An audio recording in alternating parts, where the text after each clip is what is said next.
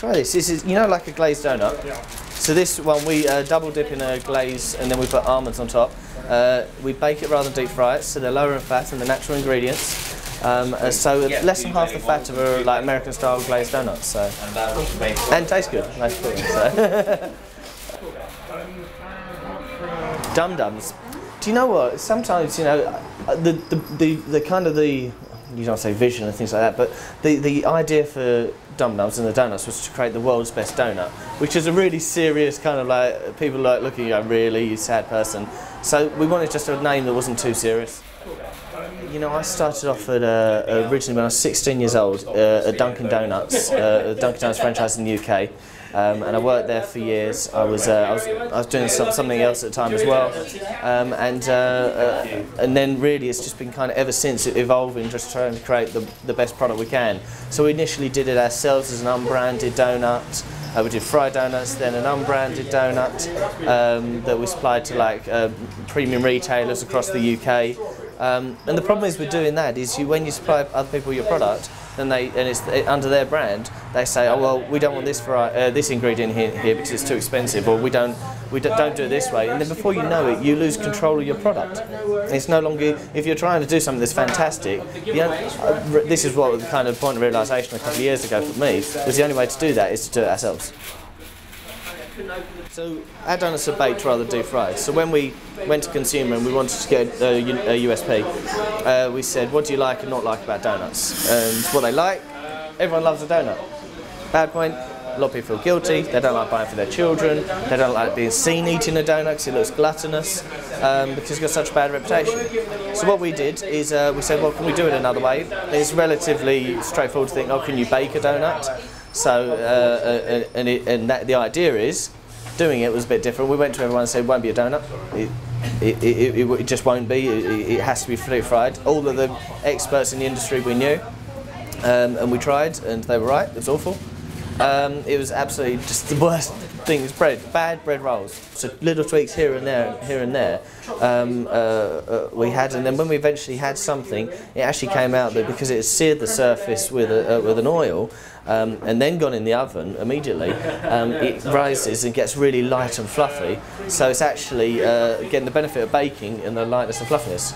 But obviously we knew we had something unique, so we went through patent application and received a patent. UK one first of all, then we got a European one that superseded it, and we have a US patent as well. So, how was your banoffee? Oh, very good. It's good, yeah. It's all handmade. That cream as well is like a creme au beurre that we make ourselves, and it's real banana puree, and it's nice.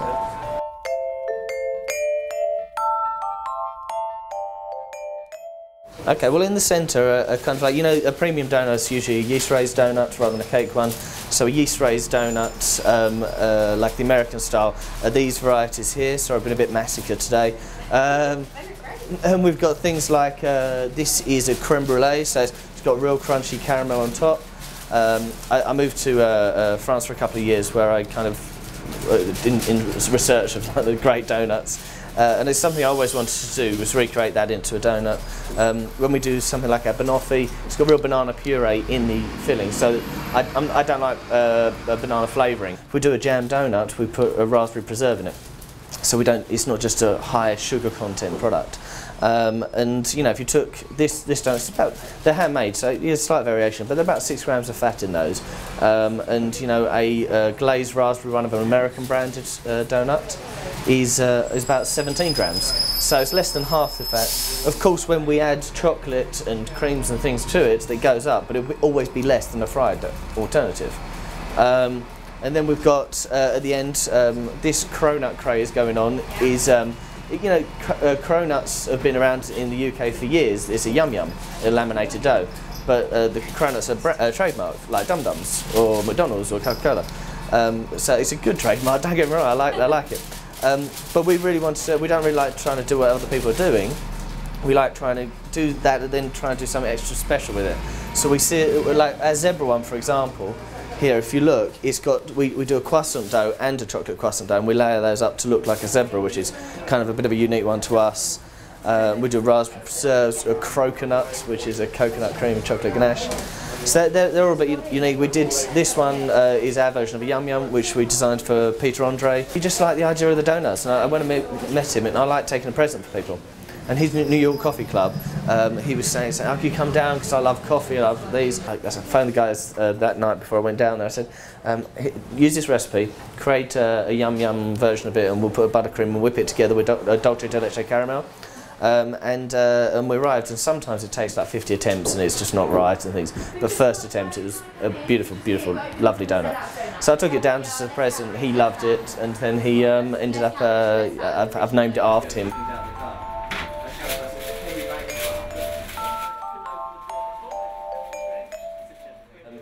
I tend to work with friends, so this is Giro's one of my best friends for years. My dad's in the back. We've been working together on and off actually for years in one thing and another. I've always helped Paul with bits and pieces, and he passionately believes in this, and I just help invest in my time and assistance to him in property. So I actually take care of the property side of the business. So it stops those landlords bullying me around. I go just deal with him. So you've got that element of trust, you see. And as you can see, all Paul's associates, apart from me, we're all lifelong friends. They've been at school together, so you know there's that trust there. Shoreditch is great. Opinion formers and nice people, trendy people, knowledgeable about food and things anyway. But I just got this theory of build it and they will come. And I know it sounds a bit strange, but we've got a great product and we just needed a home. We don't, sorry. Thank you. We don't really, what I try and install with people at Dum Dums is I don't want to try and sell to people. I want to, if people come over and they like the look of our donuts, we talk about them, we'll tell them about them, we're passionate about it, and we'll say, have a conversation, and if they want to buy some, they can buy some.